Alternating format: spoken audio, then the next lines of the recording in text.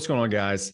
Doc Danny here with the PT Entrepreneur Podcast. And today I'm going to walk you through my very basic financial approach that I've been taking now for the last basically,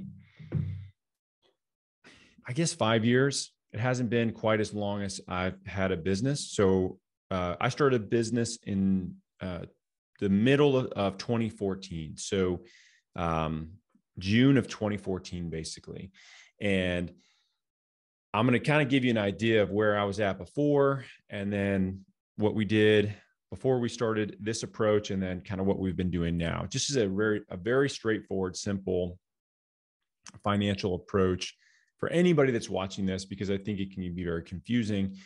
And for me, I'm trying to keep this as simple as I possibly can, because I'm not like, I don't consider myself a phenomenal investor. I don't really know the complexities of a lot of things as far as that is concerned. So I try to keep it very simple, and I try to follow in the footsteps of people that I know that are wealthy, but are also, they have very secure wealth, which is very important to me as well. So let me give you a quick backstory. So in 2007, I joined the Army through the U.S. Army Baylor physical therapy program. So that program, what is unique about that program, besides the fact that I was commissioned as an officer to enter that program. So you basically commission, you go through your basic training, and then you start school. So basically from like August of 2007 to the end of the year, I was doing training. And then in the beginning of 2008, I started the Baylor program, which is a bit condensed. They actually load you up with a bunch of classes because it's your job to go to school. So my job, I got paid as an officer to go to school. We also had no student debt associated with that because it was our job, and this program was part of it. So after school, I had no physical therapy debt. We had undergrad student loans that we carried with us into that, and we moved to San Antonio for that program, but I had no student debt from that. And we had an income while I was in PT school. So it's a very unique program, and it helped us significantly set the stage for our financial sort of security going forward. But when we were there, the intent of our time there, financially at least, was a couple of things. Number one, we wanted to pay all of our debt down. So we followed the Dave Ramsey envelope system, which if you want to like really strain your relationship, go ahead and try that. It is a very restrictive budget where you basically have envelopes that has cash in it for specific things that are consumables and just things you need in life, right? So like groceries, gas. Imagine that. Instead of using a card, which is so convenient, you have to go in and pay somebody $20 for gas or whatever. So obviously my wife and I hated doing it. And we did it for, I don't remember, maybe 6 to 12 months, something like that. Really just kind of like get us on track from a budget standpoint. And then we were able to really have a better idea of what we were spending on things. So very uncomfortable, but I thought beneficial in the long run. If you do it too long, I think it can actually create a lot of scarcity problems for you. So just to be aware. So during that time, our goal was to pay our loans down. So we had like an auto loan, we had student debt that we had, and we even had some credit card debt from some furniture that we had bought. So all in all, during that period of time, our goal was to pay that down. And it was about $60,000 total that we were paying down during the time we were there. And we were able to do that. So by the time that we left San Antonio, which was a little under 3 years later, we had paid down all of the debt that we had. So we had no student debt left. We had no car debt at that point. Paid the credit card off, the first thing that we did actually. And it put us in a place where we didn't have any debt. So life's a lot better whenever you don't have a massive amount of debt. I know for a lot of you have a lot of student debt, right? More so than I did, because for me, my program, like I said, was paid for. I didn't pay to go to school. Now, granted, I also owed the Army, 4.5 years after that. So my debt was a time debt. It was different than your debt, which was a dollar debt. But either way, you're carrying that around, probably many of you. So, as you look at the student debt that you have, as you look at the financial position you find yourself in, what we see kind of with the community that we work with, at least, is that a lot of people will start a business, maybe a side hustle, and that eventually turns into a full-time thing. But oftentimes a side hustle, because they're trying to help pay down some of the debt that they have. The stats are are interesting with the APTA. They say it's about $120,000 is what people come out of school with in terms of debt to become a physical therapist. And I know people that are way higher than that, way lower than that, but it's typically around six figures. So it's quite a lot. And depending on your interest rate, it can be quite a lot. So we'll see people start a side hustle. And imagine, let's say you can make an extra $3,000 a month with a side hustle, and you start just dumping that onto your student debt. Like, you can start to really chip away at that pretty fast. If you were going to take all of that and put it towards your student debt. But for a lot of folks, they start that way. And then what happens is they have more success than they think. So they end up going up to $5,000, $10,000 a month. They decide, all right, I'm all in. I'm going to start my practice full time. They go all in. They're able to bring that up, $15,000, $20,000 a month. And these are the same people that were, in most cases, making probably $80,000 or so, give or take, some, depending on how long you've been out of school and where you live. But let's say about that much. And now all of a sudden, they're making $140,000 a year. So there's a $60,000 difference there in terms of what they were making and what they're making now. So here's the key with this.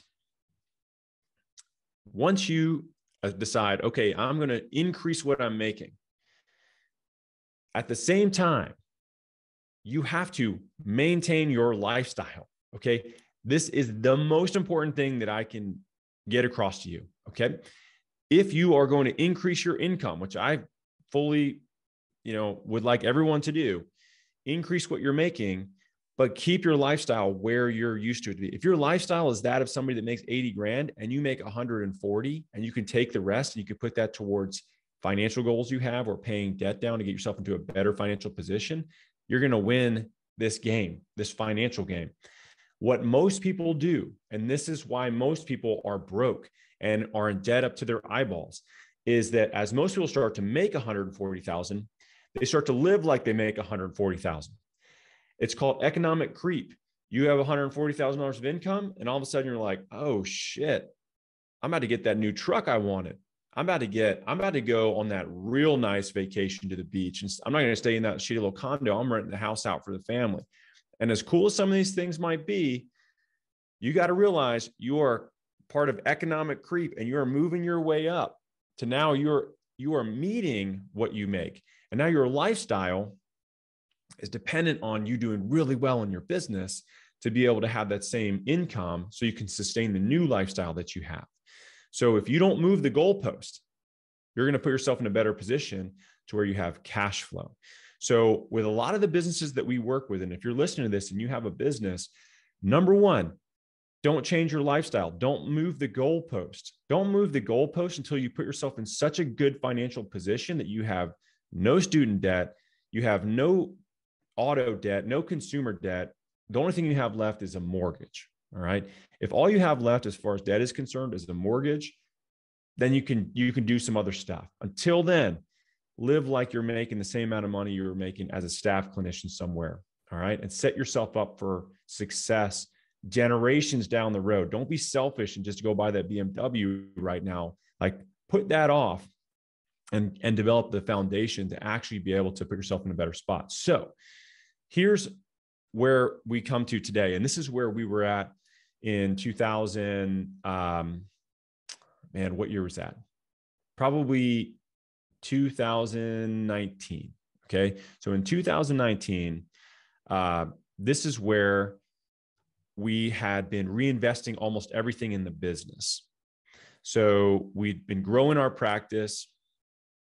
We were at a place where we were making probably 3 times what I was making when I was a captain in the Army, off of our practice. And we hadn't changed really anything. We were living in the same house, driving the same car. We didn't have any debt. But what we were doing is we were taking that money, we were taking the cash flow from the business, the difference of what we were living off of and what we were making, and we were putting that into hard assets, into real estate in particular. So as you look at what's behind me, I'm going to walk through this, really quickly and just kind of show you what our approach is and where we're at now. Step number one, get your financial house in order, pay your debt down as best you can, unless you have like a stupid low interest rate on your student loans. If it's like a couple percent, maybe you ride that out. But if it's like 6, 7%, 8%, definitely try to pay that down faster, right? And then once you're in that place, building a business like this is key. Building a business that is going to increase what you make is one of the fastest ways to increase your financial security, to increase your net worth, and to create the opportunity for generational family wealth.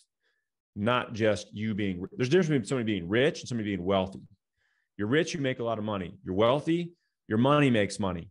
And it's put together in a way in which it's intelligent and it can be transferred to nonprofits, when you die. It can be transferred to family members. It can be, passed on along the way. Many different things, but you got to get yourself in a place to do that first. So when you build a business, the number one thing that you can invest in, the number one thing is in yourself and your business, which I put those together. So the top 2 things, let me reiterate that. Top 2 things, yourself and your business. Now, granted, they kind of go hand in hand. So if you don't have the skill set or you don't have a strong network of people that you can leverage to help improve the business, then you got to get your skill set and your network upgraded. And that's typically through mentorship, coaches, masterminds, courses, all kinds of stuff. Like you're dumping that into yourself. And it can seem like a lot, right? Because I've invested a lot of money in those things, like a significant amount, more than most people would think is worth doing, like over $100,000. Okay. So, but the ROI on that is massive, massive. And it's something that can never be taken away from me. No one can ever take the ability to do some of the things that I know how to do now away from me, no matter what, no matter if I move, no matter if I lose everything that I have, and I have to move somewhere else. Like I'll just start over with a massive skill set and a network of people I can leverage to reach out to. That's really important. If you don't have that, you need that. But number 2 is your business. So for the first 4 years that we got out of the Army, I didn't put not a dollar into any sort of retirement account. And you're talking to, I'm a guy at 18 years old. I started a Roth IRA, like a little weirdo. I was actually trying to not pay taxes. I went to, at the time it was Wachovia. And I forget who bought them. Maybe it's Wells Fargo, but Wachovia doesn't even exist anymore. I go there with my lifeguard money. Okay. I'm a lifeguard my senior year in high school. I got a couple $1,000 from being this lifeguard. And I go to the bank and I'm like, listen, I want to put this into a retirement account. I want to put this into an IRA because I don't want to pay taxes on it. And the lady at the bank laughed out loud. And she goes, listen, you didn't even make enough money to pay taxes. So if you're going to put this into anything, you should put it into a Roth IRA because you're not going to ever have to pay taxes on this ever again. She told me, right? Great advice, actually. Shout out to Wachovia. But when I look back on that, it was a habit that I actually developed early on. And I started to contribute to a Roth IRA every year, even though it wasn't a lot of money, but every year from the time I was 18 until we got out of the Army when I was 29 years old. So I stopped contributing anything to an IRA or a retirement account that I had diligently been doing for 11 years from the time that I was, 18 years old. And that was based off the advice of entrepreneurial friends of mine that were like, listen, man, that is not going to get you where you're trying to go. You got to invest in your business. You got to put that back into people and space and scaling your business and scaling your skill set. So I stopped investing any money into that. And I started pouring everything back into myself and into our business. In a matter of a couple of years, our business grew, and it grew past myself, and it grew past another provider. And we had a handful of providers in the standalone space, doing, at the time, I guess we were like $500,000-$600,000 a year in top line revenue with really healthy profit margins. And by the end of those 4 years, we were making more money than we had ever thought that we would make. And we didn't really know what to do with it, right? So we decided that we would take the extra cash flow and we would start putting that into property, into real estate in a number of different ways. And for us, this made a lot of sense because as I started to get around other entrepreneurs that I just had a lot in common with, but they were a few steps ahead of me. They all kind of had a similar approach that I noticed. They had a successful business that was building enterprise value, meaning they could sell it, but they weren't banking on the sale of their business, because what was happening is they were developing a business that was spitting off a bunch of cash flow, and they were taking that cash flow and they were actually putting it into an asset that was going to generate passive income for them, as well as have an opportunity to grow and increase in value as the market increases in value. And there's a lot of just differing opinions out there of what people think you should and shouldn't do. So just take this as, this is mine. I'm very conservative in most ways when it comes to financials. Sure, there's plenty of people that will tell you need to do many other things. But for me, this is what works. So I want to share it with you because it's pretty simple. And I've actually shared this with a lot of people that we work with within our coaching programs. So business number one, start that to increase what you're making. Okay. Pay down your bad debt. Pay down your debt that you don't want to have, minus like your mortgage or whatever it might be, like fixed low interest, long-term debt, like a mortgage. If you have a 3% interest rate on your house for 30 years, like you're doing great. Hold on to that. The debt is actually valuable in that scenario. I don't have time to get into why, but in this case, that's the last thing that you want. Build your business up to where you have dramatically increased your income capacity, but do not change your lifestyle. Your lifestyle stays the same. Don't move the goalpost. Stay where you're at. Take the money from the business that you need for your lifestyle. That's why this is red, because this is actually a negative. You need this for food. You need this for groceries. You need this for clothes. You need this for all the stuff that you need to do. That supports your life. The business supports your life. All of the additional cash flow that you have, minus the safety net you have in the business. So your cash reserves in the business, make sure you're keeping 3 to 6 months cash reserves in the business in case you have things that, happen, or a pandemic, for instance. Like that was a hell of a great resource whenever businesses got shut down. You don't know what's going to happen. So keep 3 to 6 months cash reserves in your business. But the rest of that money, that's yours. You're going to get taxed on it one way or another, So whether it's in your personal account or your business account or whatever, it doesn't matter. That's your money. You're going to get taxed on it. Take that extra money, save it up. And when you have enough money to put a reasonable down payment on a property that you can buy that is going to cash flow, this is really important. Meaning, and this is the simplest strategy. Let's say it's a house. We just closed on another house yesterday. So this house, for instance, this house is going to cost us about $2,500 a month. Okay. So we had to put a down payment on this house of about $80,000. So the down payment was $80,000 on this house. It's going to cost us to carry this. The mortgage is about $2,500 a month. And we should be able to rent this for about $3,200 to $3,500 a month. Okay. So we should be able to make $700 to $1,000 a month. If we outsource it and somebody else manages, it'll be a little bit less than that. It's not a cash flow monster by any means. We're not retiring off of this house, right? But it is a safe, secure place where we can put our money. It's tax advantaged. It appreciates over time. It's hedged against inflation because it will go up as inflation continues to go up as well. It'll keep up with the pace of that, or at least rents will keep up with the pace of that. And that is something that we can use to improve cash flow, as well as we have tenants paying down the interest that we have on that mortgage. So somebody else is paying the loan basically, plus some money, and we get the difference. So it's a really solid place for us to continue to put money into.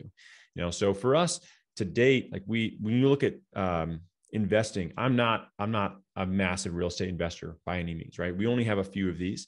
But our goal with these are to get really quality properties that we want to have in areas we think are going to get better over the next 5 to 10 years, that cash flow, meaning I can buy them and rent them out for more than what it costs me to run it, or for me to actually like pay for it every month. So that comes from the difference in what our life would be and the business, right? So you obviously have to pay tax in there, so you have to take that out as well. But the difference can be a significant sum of money if you are doing a good job of maintaining your lifestyle. And I'm not telling you not to celebrate, right? Like, we've increased what our lifestyle looks like over the last few years in particular, but that's also because we've put ourselves into a place where we have a lot more passive income that comes from things like this. And we've put ourselves in a place with business where our business is significantly bigger as well. But in comparison, we live off of a small amount of what we make. We probably spend 20, maybe 25% of what we make. A quarter of what we make is what we actually spend. And we have fun, man. Me and my family do some fun shit. Like we're not living like the paycheck, or we're not living in the envelope system anymore. So, but if you can do that early on and develop that skill and set yourself up to be able to do many other things later in life, you're in a lot better spot. So this is the simple approach that we really like. This is what we kind of talk to a lot of people about. The thing that throws a lot of people off is that this can be daunting. It's a significant sum of money. There's a learning curve. What should you do? What should you not do? This is another place where you can get mentorship. It's another place where you can get professionals in your area that are, this is what they do for a living. And, there are realtors that specialize in that, where they can help you find investment properties, and you don't have to have many, right? I mean, I think that's the big thing. And for us, we don't actually really want that many. What we want to do is we want to get maybe a couple more properties, and then we just want to start to pay all of them down, and we want to own them all outright. And it's not the most leveraged way. Like, people are going to be like, no, dude, you don't want to do that. Like, your cash on cash return is going to go down. I got it. I know. But there's a lot of peace of mind in us owning property that is going to cash flow every single month. And if we have something that pops up, we got to replace the roof, whatever, like, we have plenty of cash flow to do that without it creating a problem for us where we have to, use cash reserves somewhere else. So this is the strategy. Get your business at a place where it's humming, it's spitting off a bunch of cash flow. Live like a physical therapist that's a staff clinician, like you were before. Don't like raise your living standards to your income standards. Don't let economic creep come in. And then from there, put it into assets that are going to cash flow. For us, this makes sense. For you, it might be a commercial building for your clinic. It could be that you could have cash flow from that as you pay that building off. You have other tenants that are, paying you, and there's cash flow and tax advantages that come from that, right? It could be getting involved in something like a real estate syndication. This is where people buy bigger buildings and people pull money together. Just be careful, who the operators are and who you're working with. You want to make sure that you're not just giving your money to some stranger. You have no idea who they are. You want to make sure you're vetting those people in these legitimate businesses. And then you can just go the old fashioned way and just buy a house, that's in your area, or an area that you think is going to improve in the city you live in. And I think if you can drive to it, it's easier. If you don't want to invest where you're at, that's cool too, but I don't have much experience with that. All of our properties are within driving distance because it's just simple for us to do it that way. So that's it, guys. This is my entire financial strategy. Okay. That's about it. There's a couple other things that we have that are, that as far as like equities are concerned, with like, not mutual funds, but ETFs, just like broad-based index stuff, but it's very small. This is the vast majority of what we do. So open book, want to share it with you guys. I hope that this makes sense. If you're listening to this on the podcast and you want to see the video, head over to the Facebook group, head to Facebook and just search for PT Entrepreneurs. We'll have the video up in there. You can take a look at it if you want to see my little diagram that I drew. And if not, hopefully you can figure this out, logically draw it out yourself and visualize what I'm talking about. It's pretty straightforward. I wish someone had taught me this and told me this, like, years ago. I wish I would have known this 10 years ago instead of just 3 years ago. Right. But I didn't. And that's because I wasn't really actively learning this stuff. So hopefully I can shorten the learning curve for you, and this will help you as well. So guys, as always, thank you so much for listening, and we'll catch you next week.